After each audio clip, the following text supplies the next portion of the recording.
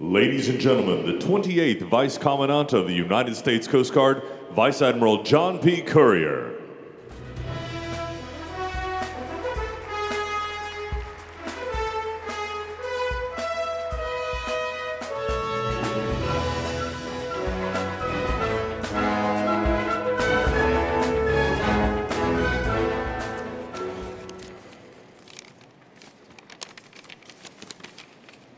Good evening.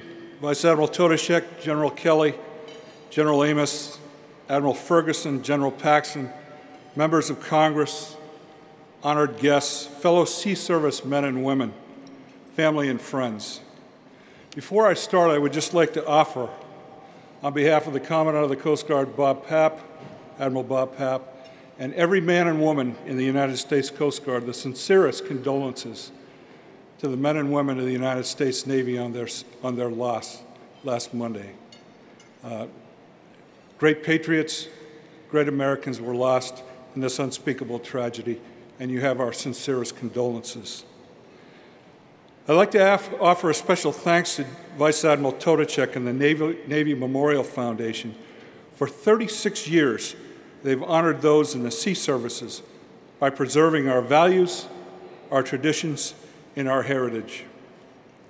For 26 of those years, you have presented the Lone Sailor Award, highlighting distinguished veterans for their lifelong achievements.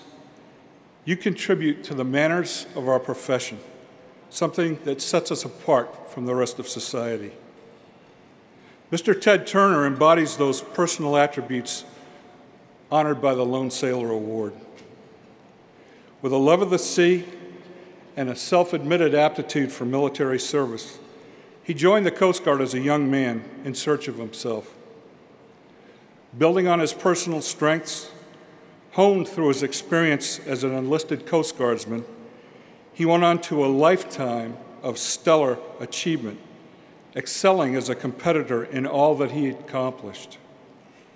His success in business, as a sportsman, a philanthropist, and as a family man are manifest and truly set a rich example for the rest of us in the sea services, men and women everywhere. As a seaman, not only did he win the America's Cup, but he survived the legendary Fastnet storm.